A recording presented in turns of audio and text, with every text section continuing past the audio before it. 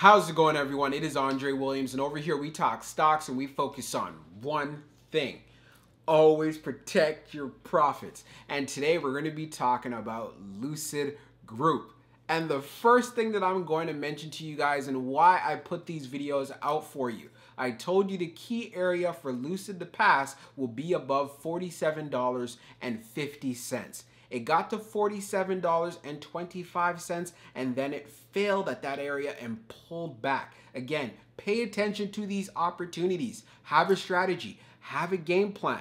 This is why I say going into tomorrow, you know what? We'll talk about it further inside of this video. I won't waste any more time. Let's jump into the agenda. If you're new to this channel, I just want to let you know we have timestamps down below inside the description. But if you're a shareholder or you're thinking about taking a position, I highly suggest you watch this full entire video. So the first thing we're going to go over is the technical analysis. We're going to be taking a look at the overall price action. We want to know support. We want to know resistance. We want to know what it looks like in a bearish case scenario and as well as in a bullish case scenario. And then we're going to go on Fintel, taking a look at the short interest information. The reason why this is important because it does have an impact on the way the stock performs. And then we're going to take a look at the order flow distribution. We want to know what is the buying and as well as the selling behavior like on the retail side and as well as for the institutional side. And then when all of that is done, we'll be going into the final thoughts and as well as some more details. So let's get to it. So we're going to do a technical analysis for Lucid. Let's see how it performed on the day. So it ended up closing at $43.88, being down 2.18%.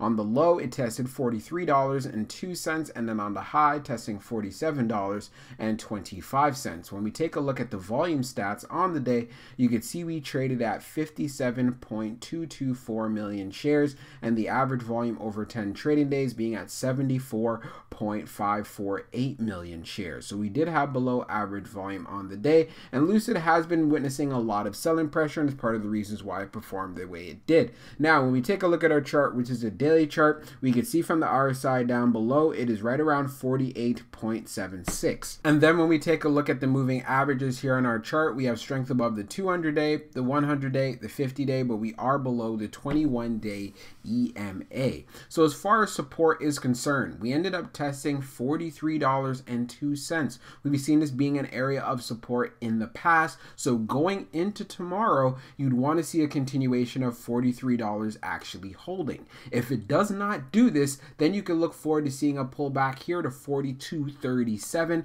And if that area does ever end up breaking, then we can look forward to seeing Lucid get down to $40.65. And like I said in the previous video, $40 is a key level.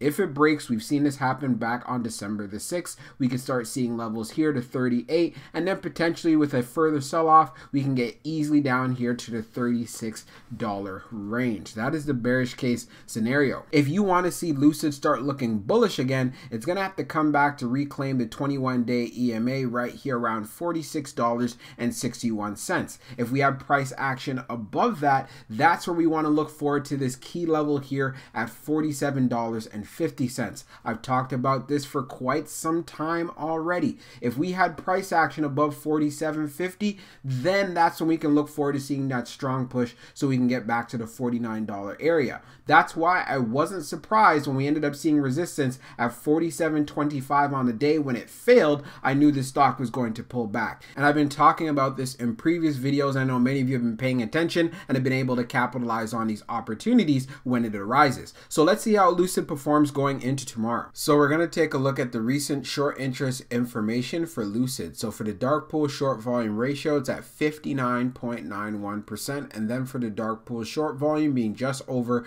31.44 million shares. Scrolling down further on the page, the short shares availability is at 300,000, updated 29 minutes ago, and then for the short borrow free rate, it is at 1.43%. Now, when we take a look at the history of the short volume ratio, we can see for the close of December the 3rd, it was at 60.91, and then for the close of December the 6th being at 59.91. 0.91. So what this tells us, yes, it did go down a little bit, but there's still a lot of short squeeze potential in Lucid. But one thing that we have to point out, there's going to come with a lot of volatility. And knowing that there has been a lot of selling pressure, I just want to make sure you have a strategy if you're going to decide to trade this play. So now let's jump into the order flow distribution. Now let's take a look at the order flow distribution for Lucid. So we could see here on the inflow is at 600, and then on the outflow it was 517. So we ended up having an inflow day. When we take a look at the breakdown on the large, it was 16.34. In the medium it was 303, and then on the small it was 280. Keep in mind these numbers are in the millions. When we take a look at the outflow side on the large, it was 7.61. On the medium it was 293, and then on the small it was 217. Taking a look at the large scale orders in the last 5 days, you could see for today, December the 7th, it was at 8.74 million. Now, as we analyze the numbers even further for the small scale orders, which tends to represent the retail side, we had more buying than we had selling. And then when we take a look at what happened on the medium, we had more buying than we had selling. And then when we take a look at the large, which is what we just covered, we had more buying than we had selling. So this potentially could represent institutions and funds. Now, when we take a look at the turnover ratio though, it was at 3.49%.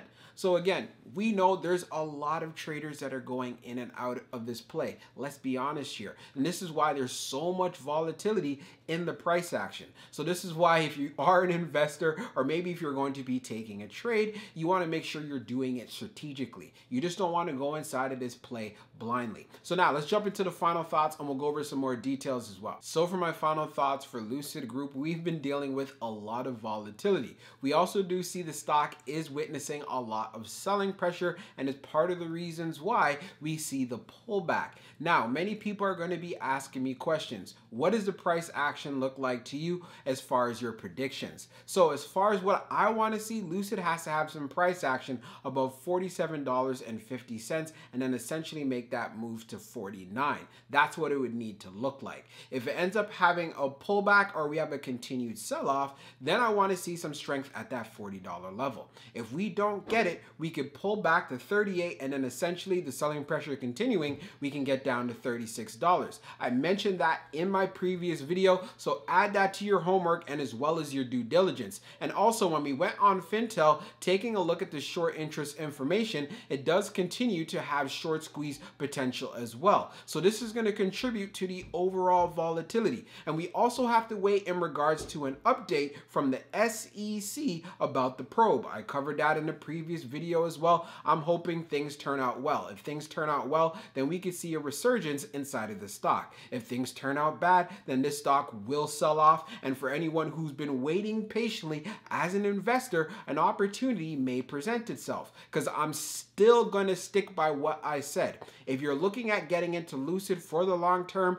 even at these current price levels, I feel it is just too high. The valuation does not make any sense to me whatsoever, and I'm going to continue to say that. I know there's a lot of hype, there's a lot of speculation, but we need to be realistic here. So that's why I want to keep it real, and I'm not going to just say this stock is going to go to the moon, because at the end of the day, you're going to be using your hard-earned money inside of the stock market, and I just want to make sure if you're going to be going into a particular stock, you're going about it the right way so you could actually stay in the market for a longer period of time and you don't become a bag holder. So I hope you guys enjoyed this video, and I look forward to seeing how Lucid performs going into tomorrow. We'll talk soon.